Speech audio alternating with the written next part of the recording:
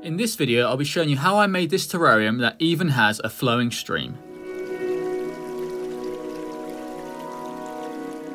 Let's get straight into the build. I'll be using this glass tank that measures 30 by 10 by 16. Let's start with the drainage layer. I needed something that would act as a filter and as a drainage layer at the same time. This coarse filter foam was the perfect material to use. I cut it to size off camera and then placed it inside the terrarium. This would do a great job at keeping the water clean and keeping unwanted materials out of the pump. It's also extremely lightweight. Talking about the pump, here's the one I'll be using. It's a low power adjustable aquarium pump. To fit it inside, I had to cut the wire. The end would then fit through this small hole and then I'd reattach them together. I'll show you how I do this later on in the build. I then remove the filter foam and cut out a square which the pump can fit into. To do this, I simply use some scissors. I then put the drainage layer back in and done a quick test fit with the pump. It fit in perfectly, so it's time to move on. Now I actually want to start making the stream. I want it to run down from the top left corner all the way down to the bottom right. And I want to make it look as if it carries on out the tank and not just end in a pool of water.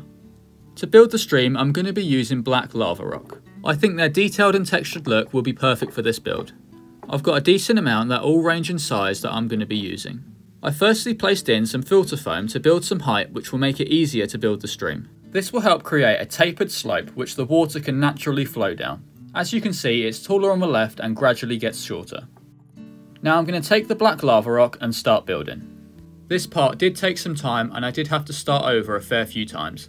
But that's all part of the building process and it's definitely worthwhile when you finally come up with a decent layout. Slowly, piece by piece, the stream was starting to take shape.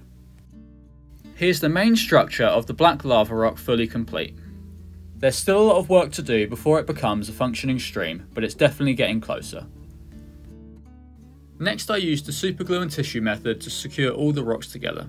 These long glue nozzles really come in handy here. I tear off small pieces of tissue, wedge them in between the rocks and then soak them in glue.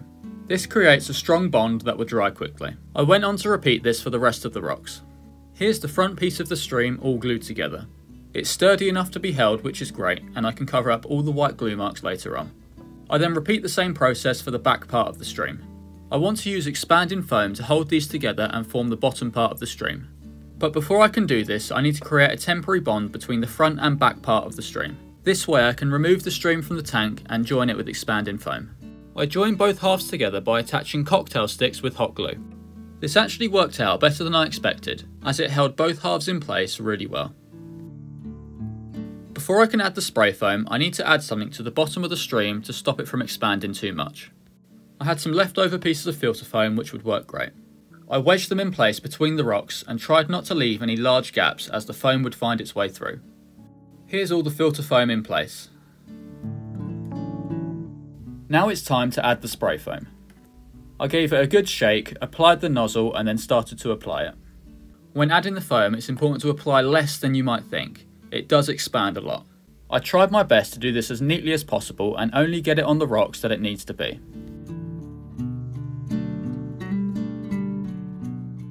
Here's how it looks after about 15 minutes. As you can see, it's expanded a lot. And the filter foam has done a great job at stopping it expanding into the stream. At this point, whilst it's still soft, I use my hands to press the foam down into place. This helps create the basic shape so I haven't got to do any carving later on. I then left it for another half hour and here's how it's looking. It's definitely not completely cured yet, but it's dried enough so we can move on. Whilst the foam was still relatively soft, I pulled out all the filter foam down the centre. A lot of these didn't come out perfectly, but that doesn't matter at all. So long as the bottom is covered in foam and there's no massive holes, it should work fine. Whilst the foam finishes up drying, I'm going to cover up all the glue marks with super glue and crushed lava rock. As you can see, there's a fair few spots to cover up. To do this, I simply apply some super glue and then sprinkle on some crushed lava rock. I pour off the excess and as you can see, it creates a seamless bond between the two rocks. I repeat this for every single glue joint. With all the glue marks covered up, the stream looks 10 times better. All the joints look a lot more natural and it's also helped improve the joint's strength. With the foam pretty much cured, I then went on to remove the wooden braces. I was a bit nervous at this point as I wasn't sure how well the foam would hold. But to my surprise it held really well and the piece was extremely sturdy. Before moving on, I gave it a quick test fit to see how it looked. All is good, so it's time for the next step. Now I need to cover the bottom of the stream. To do this, I'm going to use more crushed lava rock and hold it in place with silicone. It's very important to use aquarium grade silicone or 100% silicone. I applied the silicone in small sections at a time to avoid it curing before getting the lava rock in. I applied a generous amount and then spread it out with my finger.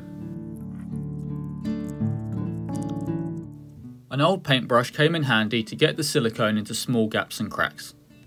I then poured in a good amount of crushed lava rock onto the wet silicone, and then used my finger to push it down into place. I then poured out the excess into a tub. As you can see, the result looks great. There's a few gaps and cracks which can easily be covered. I repeated the same process for all the exposed foam. If you wanted to try making something like this yourself, I'll have links to all the materials I've used in the description below.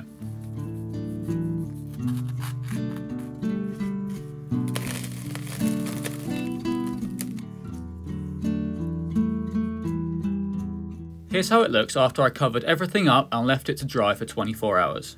I'm very happy with how it's looking so far, and it was exactly what I was going for. I used some filter foam to temporarily elevate the stream inside the tank. It's all looking good, so I'm going to use some more black lava rock to build a wall on the front left part of the stream. I attached the pieces with super glue and tissue and covered them the same way I did before. I also covered some of the expanded foam with crushed lava rock and super glue. I'm really liking how it's looking, so now I'm going to install the pump and do a test run. I'm just using this small cheap pump that has an adjustable flow. I'm going to use it on its weakest setting. I feed the wires through the hole in the top of the tank, install the pump and then put in the stream. I'll be able to easily hide the wire when it comes to planting. With some tubing I created this outlet. I simply made a hole in the tube and then added a 90-degree joint. I secured it with super glue and even sprinkled on some crushed lava rock to make the joint stronger. To cover up the hole in the top, I simply wedged in some fine filter foam. I then installed the tubing and placed the stream back in place. Now I'm going to quickly show you how I join the wires back together. I'm by no means an electrician, but this is how I do it. I simply twisted the brown wires back together and then wrapped some electrical tape around them. I then did the same with the blue wires. I always like to individually wrap them before covering them both in more electrical tape. Here's the result, and I've had no problems with this in the past. Next I went on to pour in some water so I can test the pump. I made sure to pour enough in so the intake of the pump was underwater. I then plugged the pump in and here's how it went. It made a lot of noise at first, but once all the air bubbles were out, it was pretty much silent. The flow's perfect and everything's really starting to come together. After the test run, I removed the stream and then siphoned out the water. Next, I'm going to cover the pump in filter foam to help stop any unwanted materials getting inside. I used some scissors to cut out the rough shape of the tubing and the wire. This will also provide a platform that the stream can sit on. I then placed the stream back in for the final time. As it is, the outlet for the pump is very exposed, and although it could be hidden with plants, I wanted to use some lava rock to create a structure around it. Here's what I came up with. I'm not going to cover the glue marks as I can cover this with moss later. I then took some small pieces of lava rock and filled in any holes in the front. The hardscape's almost complete, but I felt like it can do with something to contrast the lava rock. These spiderwood branches would work perfectly. I experimented with a few different pieces and layouts until I found something I was happy with. Here's the final hardscape. I didn't go too overboard with the spiderwood and secured it in place with the super glue and tissue method. I'm really liking how this terrarium's looking so far. For the substrate of this terrarium, I'm going to use aqua soil. This terrarium is going to have constant water flowing through the substrate, so I needed to choose something that wouldn't have a problem with this. As aqua soil is obviously primarily used in aquariums, it won't have a problem with water running through it. My regular terrarium substrate mix would not be suitable for this build. I used a spoon to pour a good amount of aqua soil throughout the terrarium and then gently patted it down into place. Here's how the terrarium's looking with the substrate in. As you can see, I've got a decent amount of aqua soil in the back, which will make the plants sit higher and help them fill out the background. With the substrate done, it's finally time to bring this terrarium to life with plants. I'm primarily going to be using immersed grown aquarium plants for this setup, as I think they'll be best suited for the environment in this terrarium. I've got a good variety of plants that all range in different leaf shapes, textures and sizes. I'll put their names up on screen when it comes to adding them to the tank. To start off, I took the plants out their pots and removed all the rock wool. This hygrophilia's roots had grown so much that I had to cut it out the pot. After removing all the rock wool, it was time to start planting. I started with this bulbitis. I split it up into a few separate plants which I can plant around the tank. I primarily want to plant it up in the left corner. This plant is an epiphyte and should not be planted into the substrate. Instead, just wedge it in gaps and cracks. I love the look of this plant and think it's done a great job at hiding the wire and the tubing. Next, I wanted to plant a few more small pieces on the inside of the stream. To do this, I simply use some superglue to glue them in place. This won't hurt the plant, but try not to use too much superglue. Even with just the bulbitis in, the terrarium has already sprung to life. Next, I'm going to plant this hygrophila. Let me show you a quick tip that will help you get more plants than what you paid for. Simply cut or break the stem in half. On the bottom half, it's got these small baby shoots that will soon start growing, and the top half will send out new roots from the stem in as little as a week. This means you can get at least 2 independent plants from a single stem, and will definitely help you save money on buying plants. With some long tweezers, I planted the hygrophila in the background. I used some scissors to cut off any damaged leaves. I'm then going to plant more hygrophila all along the back of the stream. I chose this plant as I love the shape of its leaves and think it would do a great job at covering up the background. Next, I planted some crypts. I think their more rounded leaf shape helps bring a nice variety to the plants inside this terrarium. As I briefly mentioned earlier, I'm only going to be using immersed grown aquatic plants in this setup. Although I'm sure terrestrial terrarium plants would do well in here as well, this terrarium provides ideal conditions for immersed aquatic plant growth. It's going to be very humid, with a constant stream of water flowing through and oxygenating the roots of the plants. This will provide optimal growing conditions. One downside to using aquatic plants is that they're prone to drying out, so I had to constantly spray them down. I'm going to plant this Monte Carlo in the front to carpet the foreground. It's a small-leafed, fast-growing plant. All I did was place it on top of the substrate and gently press it down. Its roots will soon shoot down into the substrate and start spreading. I also planted a little bit in the background, and I'm hoping it will creep down over the stream. Next, I took some Anubias and Bucephalandra and planted them throughout the terrarium. I absolutely love both of these plant species, and I think they'll do a great job at bringing some texture and detail to this scape. Similar to the bulbitis, these are epiphytes. This means they should not be planted into the substrate, but instead you can wedge them in gaps and cracks or even mount them to a rock. With the plants in, it's now time to start planting the moss. For this terrarium, I'm only going to be using this Java moss. It's a fast-growing, diverse species of moss that I think will be well suited to this tank. I used some superglue to attach the Java moss to the lava rock. This won't hurt the moss at all, but try not to use too much as it will leave white marks, which don't exactly look too natural.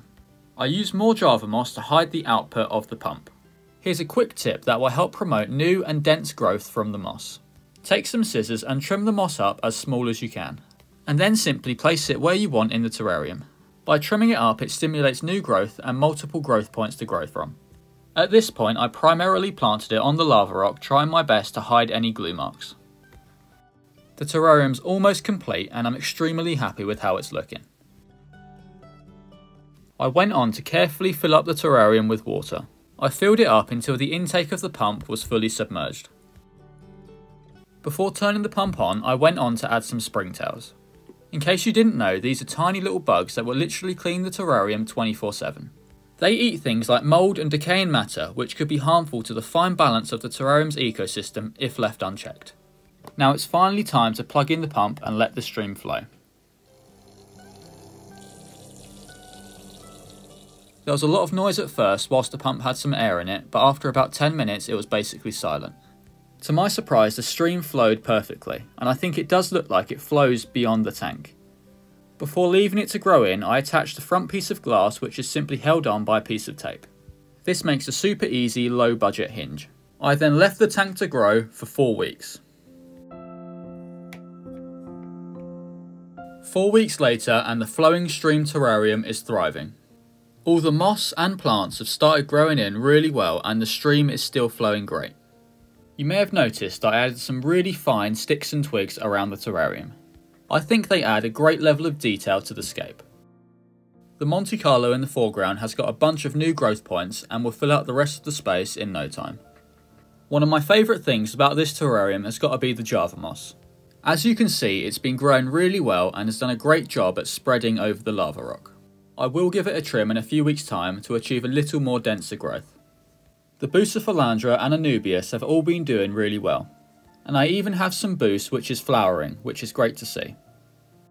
You may have noticed that there's a little bit of mould on some of the spiderwood. This is completely normal and is being taken care of by the springtails. The plants in the back have been growing really well and are doing a great job at filling out the empty space in the background. The Monte Carlo that I planted in the back is creeping over the stream just like I wanted. When spinning the terrarium round, you can see that most of the plants have already established a healthy root system. And when looking a bit closer, you can see some of the springtails which have been working hard keeping this terrarium clean and healthy. I'm extremely happy with how this terrarium's doing, and I can't wait to see how it looks in another month's time. Be sure to subscribe so you don't miss any future builds or updates, and thank you for watching. Why not check out this video for another terrarium build?